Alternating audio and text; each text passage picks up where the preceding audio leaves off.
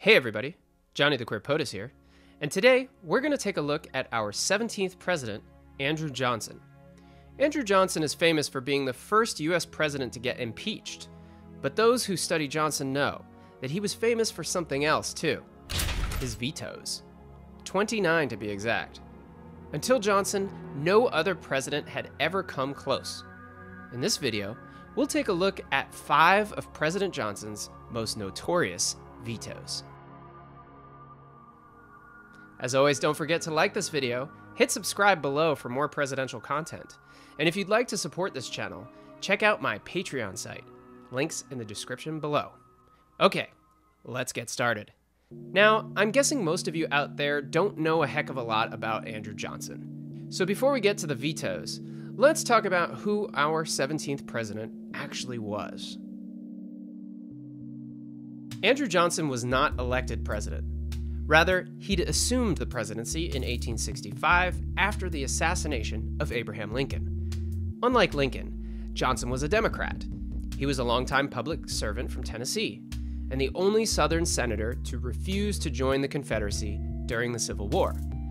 As the Union Army made progress in Tennessee, Lincoln installed him as the state's military governor. Johnson became a hero in the North, and soon he was nominated as Abraham Lincoln's vice president for his re-election campaign in 1864.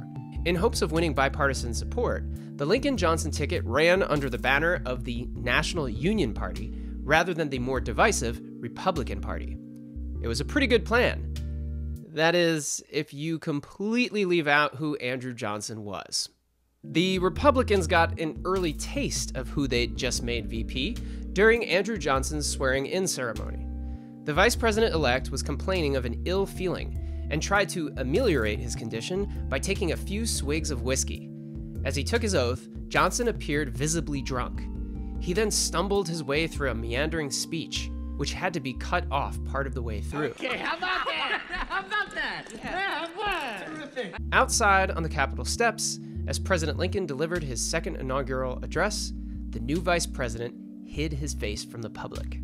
Johnson was vice president for less than 2 months before the assassination of Abraham Lincoln launched him into the presidency. But the office that Johnson had inherited was one unlike any president had inherited before. The emergency of the Civil War had demanded a radical expansion of the size of the federal government, as well as the powers of the presidency. When Johnson took hold of the office in 1865, no one had ever held so much power in U.S. history.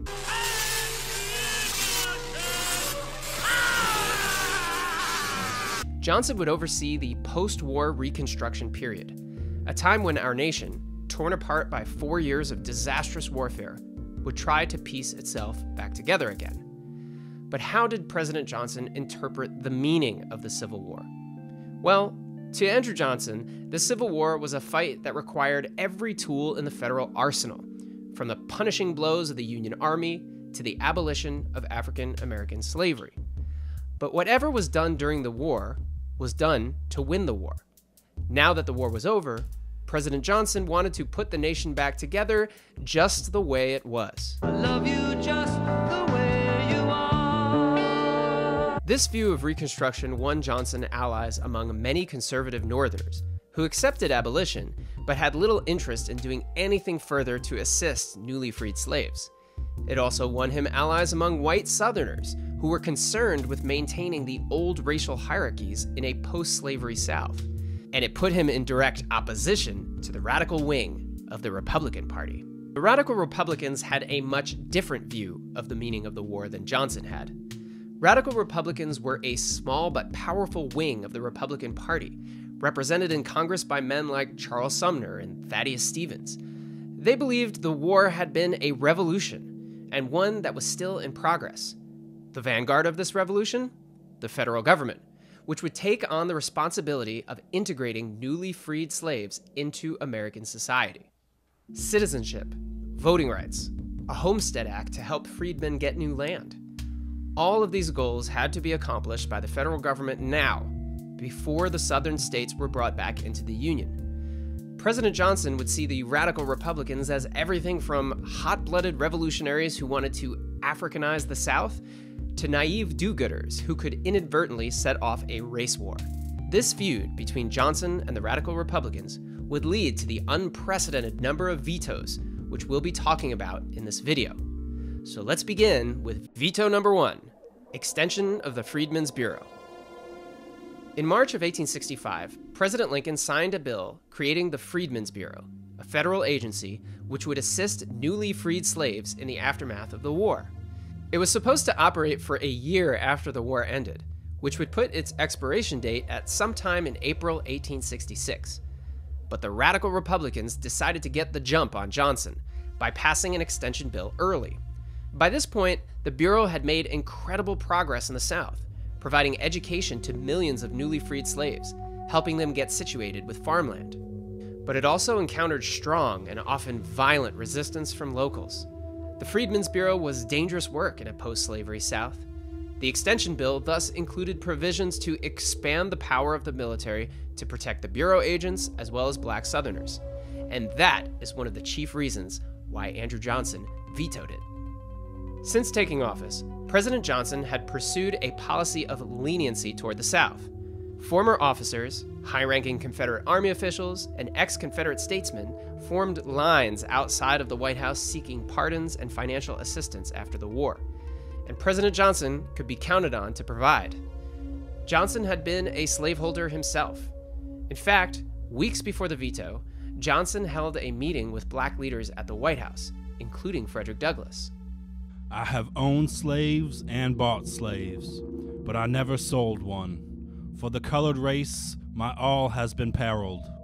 I do not like to be arraigned by those who talk about abstract ideas of liberty, who never periled life, liberty, or property. Johnson was basically saying, since he owned slaves and had to sacrifice them to abolition, he knew better what was best for the South than the delegation. That doesn't make sense. Johnson began his veto with a hollow platitude. I share the strongest desire to secure to the freedmen the full enjoyment of their freedom and property. But...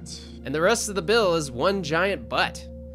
Johnson begins by protesting the extension of military power and warns that the rule of law is being usurped by a federal agency which can dispense of justice as it sees fit and is accountable to no one. By placing agents of the Freedmen's Bureau, which was part of the War Department, throughout the South, Congress was extending the arms of the executive branch further into local affairs than the founders had ever imagined. The power that would be thus placed in the hands of the president certainly ought never to be entrusted to any one man. No one man should have all that power. Johnson's concerns about the growing power of the presidency are legitimate, especially when considering how powerful that office has since become. But it's also apparent here, and in many of Johnson's other vetoes, that he only seems to worry about tyranny whenever the issue revolves around assisting newly freed slaves. Congress was shocked by Johnson's veto and attempted to override it, but failed. The president was still riding high on a wave of public support since taking office after President Lincoln's tragic death, but his luck would soon change. Veto number 2, civil rights legislation. The 13th Amendment, which abolished slavery, more or less, and which was added to the Constitution only months before this bill came to the floor, gave no advice on what the status of ex-slaves would be. In order to address this issue, Congress passed a civil rights bill, which would protect the rights of newly freed slaves and facilitate their change of status from slave to free person to citizen. But days after its passage, Johnson sent the bill back to the House with a veto. 4 millions have just emerged from slavery into freedom.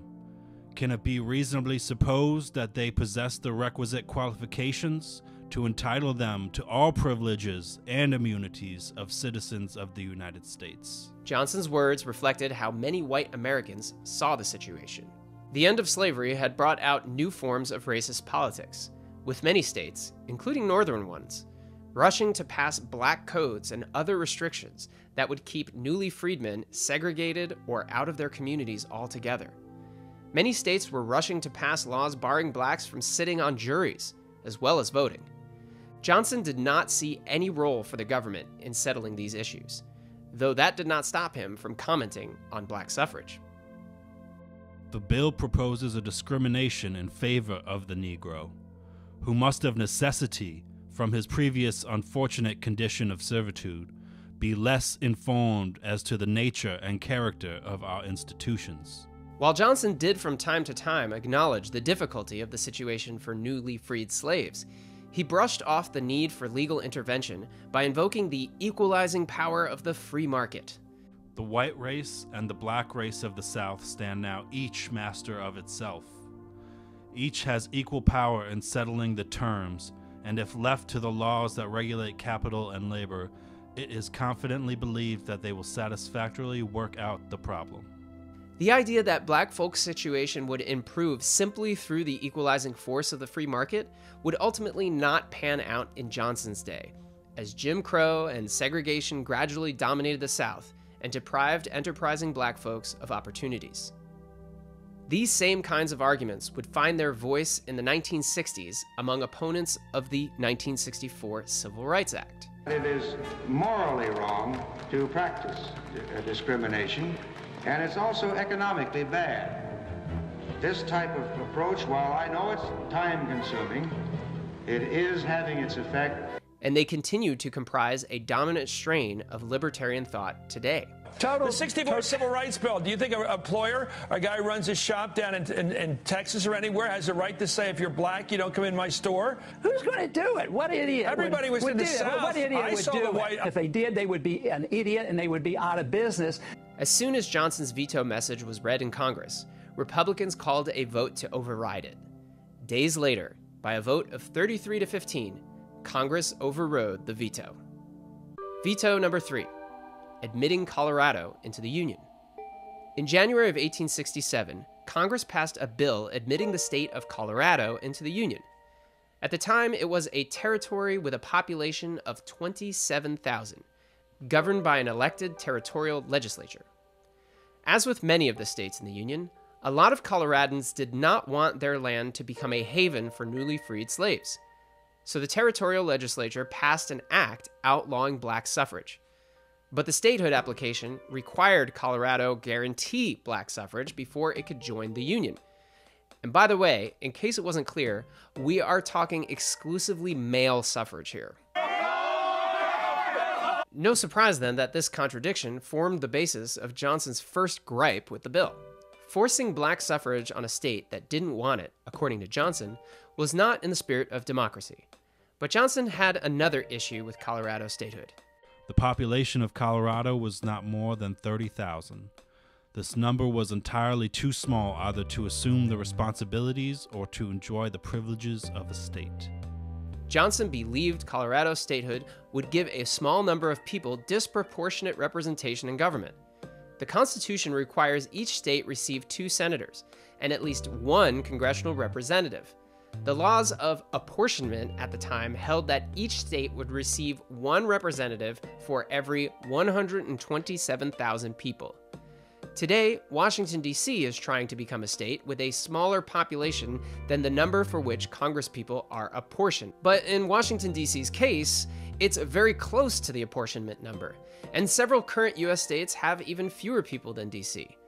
But Colorado had way, way, way fewer people. And for Johnson, giving that small of a population 2 senators and a congressperson was absurd. For these and other reasons, Johnson vetoed the bill. Congress tried but failed to overturn the veto. Colorado wouldn't become a state until 1875, when railroads would cause waves of migrations westward. The 1880 census puts Colorado's population at nearly 200,000 people. Number 4. First Reconstruction Act. By now, the radical Republicans in Congress had become aware that President Johnson was willing to use the veto power in ways no other president had before. This led many to believe that the best way to ensure civil rights for newly freed blacks was through a constitutional amendment. This is because the Constitution does not give the president veto power over an amendment. The 14th Amendment, which guaranteed protection from racial discrimination, passed both houses of Congress in June of 1866, and one by one, states around the country were ratifying the amendment. By But 10 of the former Confederate states had not yet fully rejoined the Union by this point, and naturally the question came up. Should a state have to ratify the 14th Amendment before being accepted back into the Union? You can guess by now what side of that question President Johnson landed on.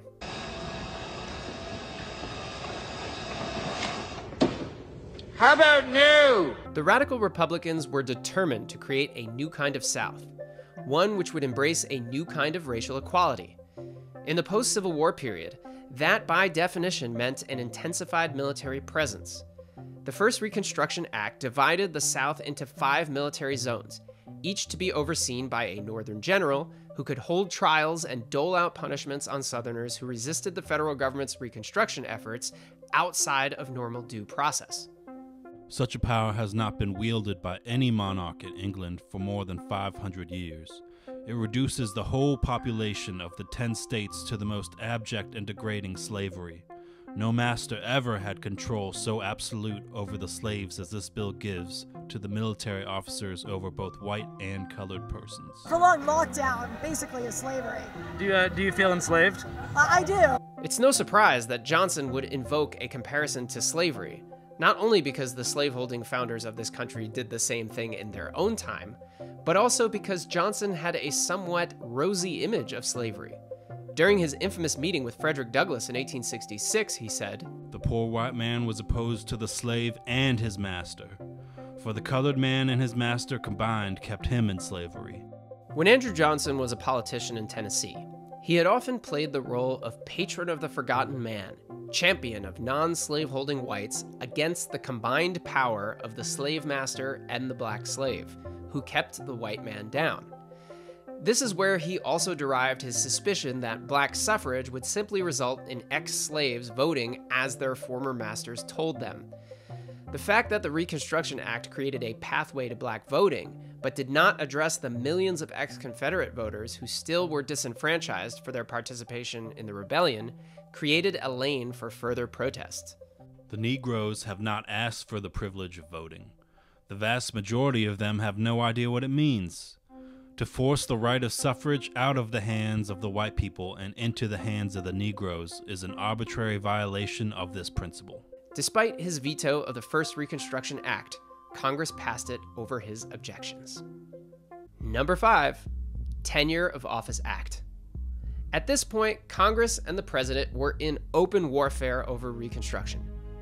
Johnson had proved reliable in vetoing all of the radical Republican efforts to assist ex-slaves. Congress had shown itself willing to overturn those vetoes. Andrew Johnson still holds the record for most vetoes overturned. His popularity was waning, and even members of his own cabinet, almost all holdovers from the Lincoln administration, started to turn on him. Worried that Johnson would start firing cabinet officials and replacing them with loyal sycophants, Congress passed the Tenure of Office Act. The act prevented Johnson from firing cabinet members without approval from the Senate. Naturally, Johnson vetoed it. And naturally, the Congress overrode the veto. Fed up with Congress's blatant attempts to tie his hands, Johnson decided to test the new law by firing his Secretary of War, Edwin Stanton. In doing so, he kicked off another first in presidential history, the first impeachment. Johnson's Senate impeachment trial lasted 90 days, and in the end, he was saved by a single vote. It was all bullshit. Andrew Johnson completed Lincoln's second term and tried to seek election in his own right. However, his obstinate behavior with the Congress and his inglorious impeachment left Johnson politically dead. He was replaced in 1869 by Ulysses Grant, a Union general and strong supporter of civil rights. He would be one of the few Republicans before the 1960s to win the South, primarily thanks to the black vote. The Grant years would see an increase in black representation in government, as well as a 15th Amendment guaranteeing black males the vote. But it would also be a time of backlash, as the KKK continued to carry out violent attacks against freedmen. Even under an administration supportive of ex-slaves, much of the old slave power in the South was able to reassert itself. The combination of suppression of the black vote and re-enfranchisement of Southern whites would ensure the South remained reliably Democratic until the 1960s. With 15 of his 29 vetoes overturned by Congress and his ignominious impeachment, Johnson would be remembered as a failed president. But in many ways, his dream of returning the South back to the way it was before the war, particularly in terms of race relations, had become a reality.